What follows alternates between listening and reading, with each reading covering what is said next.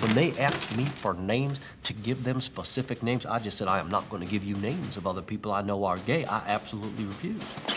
I'm sitting here thinking, what are we doing here? Spilling our guts to this guy we don't even know? What is a gay man in the shower gonna do to me? I'm gay.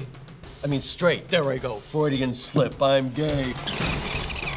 I find it morally incorrect. This is an act of rebellion.